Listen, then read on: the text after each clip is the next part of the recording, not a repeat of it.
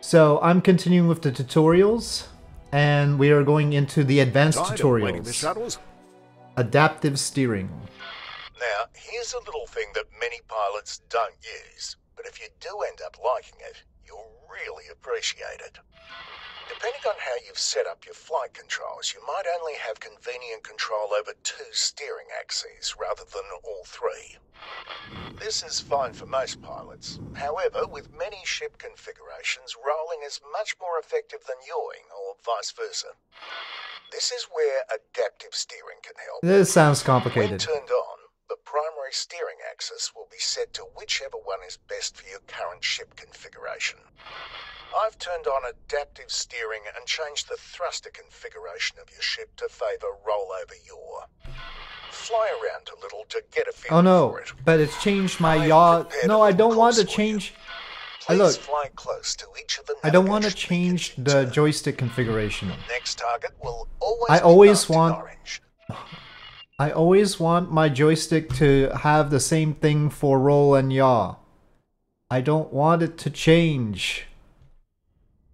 Skip this tutorial? Okay, I'm skipping this tutorial. So, I've been advised that with a 3-axis joystick, I should just skip the tutorial, so I am doing. Today we'll cover one of my most advanced lessons, designing and building stations. Open the map. This is To tough. begin with, you need a plot of space. Open the highlighted menu. Okay, that one. Manage plots. Here, you can manage your plots. Or buy new ones, as we will do now. Create a new plot now. You can leave the size as it is. Oh, it's The sort of two like City boxes you Skylines. see are your actual plot, and the buffer distance it needs to have between it and other stations, gates and highways. You will also notice a price being displayed. It changes as you move the plot around. Not only are certain sectors more expensive than others, the price also goes up if gates, highways or stations are nearby. Oh Place the plot in a remote but cheap location for now. ho! Remote but cheap. I've got 10 million credits. I could really go whole hog on it though. But okay, this is 64,000 over here. We can't go outside this area.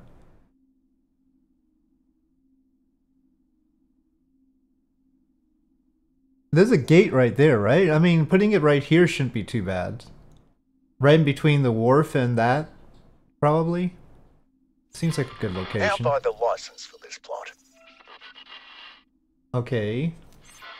You can build a station without paying for the plot, but that is sure to anger whoever owns the sector. Now select Continue to get to the next step. The left side lists all the types of station modules. Production modules are open by default. Let's start with a dock though. Open the highlighted menu. You have access to 2 modules right now, a pier for capital ships and a dock module for smaller ships. There are many more options, but you need to acquire their blueprints first. Not blueprints. Select the pier. Okay. You'll notice its colour sometimes changing between green and red. If it's red, then it's not in a valid location. It may be outside of the plot, intersect with another module, or be in an exclusion zone. We will learn about those in a moment. Place this module anywhere inside the plot. A so-called transform gizmo has appeared. We know our transform You gizmos. can grab and drag any of the arrows to move the module along that axis. Do so now. Doing the same to one of the circles will rotate the module. Yeah, I know. Do so now. I don't want to rotate it. Rotation is always going to be iffy. Whoa. Okay. Lighting is weird. You Okay. can reset a module's rotation by interacting with it. Do so now. Okay, what do you mean? Reset rotation. Okay. Okay, now select the other dock module. As you move it around, you will notice that it can snap to the already placed pier. You may also notice that you can't place it in the marked area in front of the pier. That is the so-called exclusion zone. Needs to be free of other modules so that ships can dock. Place the dock module now. Let's place a few more modules to make this a fully operational station. First, take a look at the other module section. Other modules? There are a number of cheap connection modules that you can use to make your station look nice. You don't have to use them, but feel free to do so during this lesson. Now, select a production module and place it. Energy cells. Whoa! They take a lot of space. That's gonna... is there any way I can do this to... without it poking out of everything? Oh, okay. Well, the solar panels went away. Okay, solar panels. All production modules turn certain resources into a yep, product. There. Except for this one, which stores solar power No, in stay there. energy cells. Its output depends on the sector. Fine. Your encyclopedia has the info you need. There are also build modules which work very similarly, but their products are ships and equipment. Next, we'll absolutely need a storage module. I hope ships can still get into that thing. Storage module. There are modules for the different types of storage. That's gonna poke We out. only need container storage. I wish here, QE so place one and of these. WAS and D could rotate them in a snap method.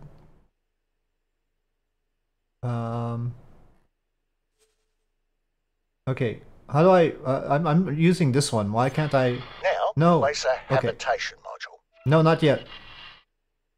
No, there's a tutorial, but we're still doing the... No! That rotation was not what I wanted to do. Without it, you won't have room for a workforce. While productions can run automatically, actual workers increase their efficiency a lot. You do need to keep them supplied with food and medicine, though. By the way, if you're struggling to attract people to your station, a welfare module can go a long way to help. Finally, place a defense module. No, on top. Probably... fine. It doesn't automatically come with any turrets, so That's let's a little add some bit now. awkward because that's on the docking Interact side. with the defense module and select Edit Loadout. Maybe we should put it at the bottom of the habitat module. Right click and edit loadout. Oh gosh. Works exactly like loadouts for ships. Add at least one turret and confirm the changes. You said at least. I want more turrets. There, let's have some turrets. There we go. 8 turrets. When you're satisfied, you can confirm your changes with a highlighted button. Okay, but that looks like it's gonna cost a lot. Now, we need to hire a builder ship. Okay, assign or hire a builder. The map is now in a special mode that focuses on these builder ships. The one next to the other station is currently busy, but you can select the other one by interacting with it. Do so now. Okay, select. Next, you need to make sure that the required resources will be delivered to this station's build storage. If you expand this item, you can see exactly what is needed. And if you expand this one, you can allocate funds for trade offers. These will be seen by traders who will then sell them to your station. Okay. Of course, you can also deliver everything yourself. But for now, simply accept the estimate and close this menu. 3 million. The builder ship will now move to your station and use the delivered resources and its welder drones to construct it according to your plan. You can move or remove fully built modules as well. Oh, it cut itself off. Okay, well that's important because where I am in the Terran start, where I'm gonna be continuing from, they for some reason have given me a station, but I have to build it. Well, they gave me an asteroid, and I'm building a station at it. So I have to deliver all the resources and all that business. So, you've successfully built a station. Now, let's make it operate properly. This doesn't look like the one First I off, made. you need a manager. Dock at the nearby station and hire someone. I do wonder if reshade or some lighting thing might make things more atmospheric. Oh. Stop that drone! Was this part of the plan?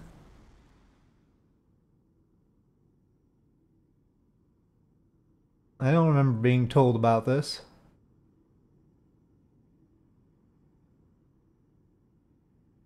Why would we be stopping a drone? There's a lot of ships right there.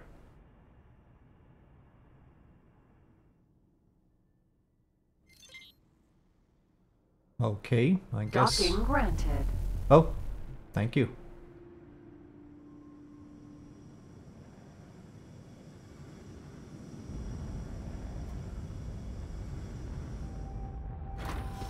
Successfully docked. Was I supposed to come here? Welcome. Okay. I feel like if I'm gonna find the manager, I'm gonna have to get up. Quasar, Vanguard. Or I'm supposed to find people, right? No, it's looping me back to my ship. Fine. Okay, interesting. It's showing a location over there, so.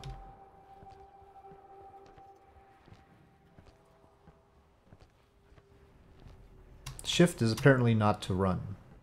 Thought it was.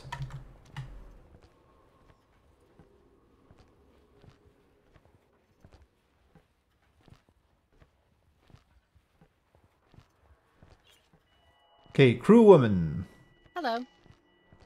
Hire, I guess. Now, interact with your new station and select the manager role. Whoa, that's blocking the way. Manager. It'll be a pleasure working with you. Your new hire will now travel to the station and start working. Almost every production module turns You know, one or this more reminds me resources of into another a product. game. Solar power being one exception. Your one requires silicon and energy cells and produces silicon wafers. Open the map. Select the mining ship and assign it to mine for the station. Oh yeah, Mountain Blade 2 Bannerlord is what it's reminding me of. Assign the mining ship.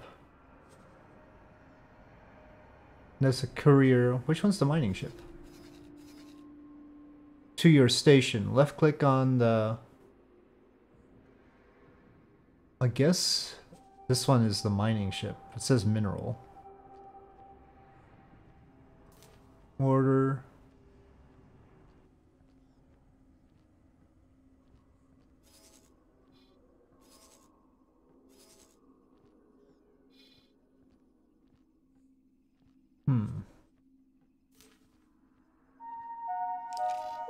Egosoft would like That to one thank needs a you for captain. buying their product.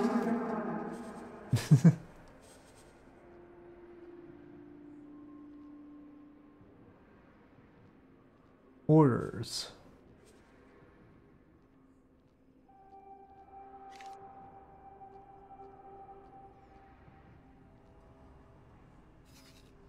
Hold on. I'm not sure this is the mining ship.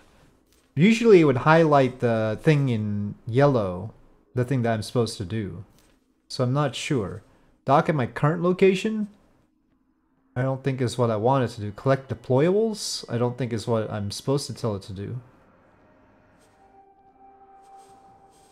It doesn't have a assign to station. I think dealing with the other things I was dealing with, I miss what I was exactly supposed to do here. So left click and then right click on that. Okay, it is ordering this. Assign. Mine for commander. I don't know what that means, but when you say dock and wait, no? Give it an order. I mean, it's vague. Give it an order to the selected object. I guess I did. I said dock and wait. That's technically giving it an order to the selected object. But it's obviously not happy with that. Right now it says assign subordinate down there. I'm like, okay. Let me, I'll start over. Let me give it one more try. War of the Worlds musical. I didn't even know there was a War of the Worlds musical. So, you've successfully built a station. Now, let's make it operate properly. First off, you need a manager. Dock at the nearby station and hire someone. Is it gonna have to chase that drone people again? Sort of. Oh, it's got that thing. Okay, which direction is it wrong in? Okay, there we go. Successfully docked. That's funny, they just have the test pattern there. Hello. Now, interact with your new station and select the manager role.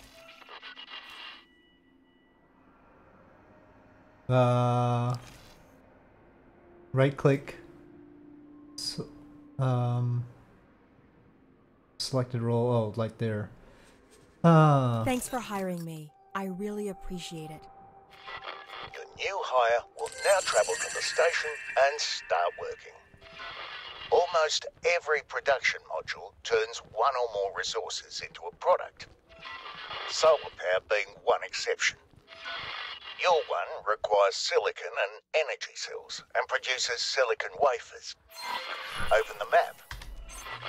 Select the mining ship and assign it to mine for the station. I guess left clicked it, right click, but that one doesn't say assign to mine for a station. Maybe I should just clicked on it, and yeah, I don't see anything to mine for commander. I guess maybe that's what it is. Okay, It'll also want this to is buy mine for some commander resources, thing. like energy cells, as well as I don't know what cell alpha components. means, but whatever. So assign the 2 transport ships to trade for the station. Okay, we've got 2 transfer ships, fine, and right click trade for commander. Beta, I guess. Okay, fine. You, that one, trade for commander. Oh. Beta as well. The station manager is now taking care of orders for these ships. How well they do depends on the skill of the manager or the ship's pilot, whichever is better. The miner will start to work straight away, but the traders can't. Your station has no budget to buy resources. Open its info menu. Okay. Security would like to remind all visitors to keep Those their announcements are belongings in irritating. Now put some money into the station account by moving the slider. You can also simply accept the manager's estimate. No, no, I'm not gonna accept the estimate. No. Here. Get that much. The manager is now going to use that budget to buy resources. Profits from selling products also go into this account. As soon as the manager exceeds the limit by a certain margin, any excess funds will automatically be transferred to your account. Now, interact with the station and open the logical overview. It's the logical Okay, that's the logical overview. Here you can see a diagram of the station's production line, among other things. To the left, you can see the various resource wares in the station storage. Next to that are the productions. This station only has one, but you can add many different ones. The rightmost column shows the end products currently in storage. There are many things that you can control from this menu. Select any of the wares. Oh You can god, there's override more several things. automatic settings or assign a trade rule specific to this ware. Select the silicon wafers production. Oh.